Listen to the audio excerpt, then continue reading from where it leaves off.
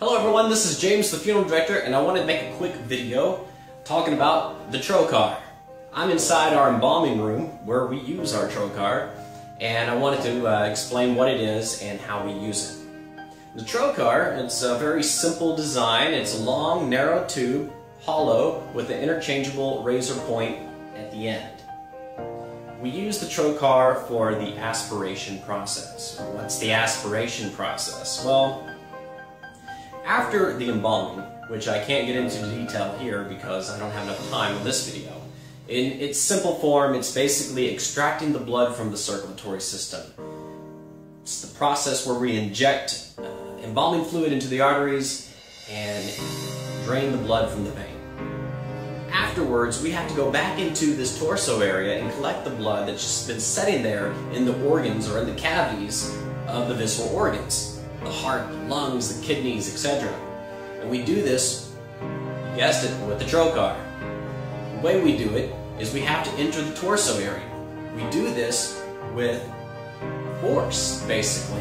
There's been a lot of technical advances in the funeral industry, but the one thing that remains constant is the Trocar. It still stands the test of time as being one of those devices that, even though maybe the simple few designs have come into play within the last couple of years, its one main purpose is to make a puncture wound. That's why we have this interchangeable razor point. The rule of thumb is 2 inches above the belly button, 2 inches to the right of the belly button. That's where we make our puncture wound. And once we make the puncture wound, we're inside the torso area, inside the visceral cavity, all of this area here.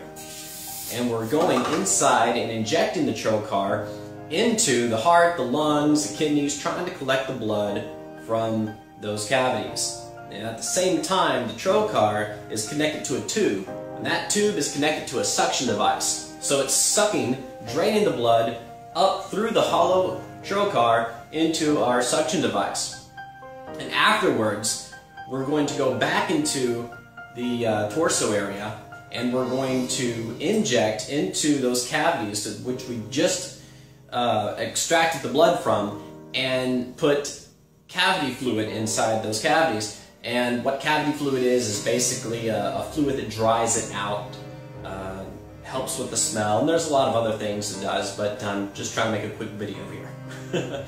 So the way we do that is we connect the tube to a bottle, we hold the bottle up in the air. Yeah, there is no machine for this, we all just rely on gravity.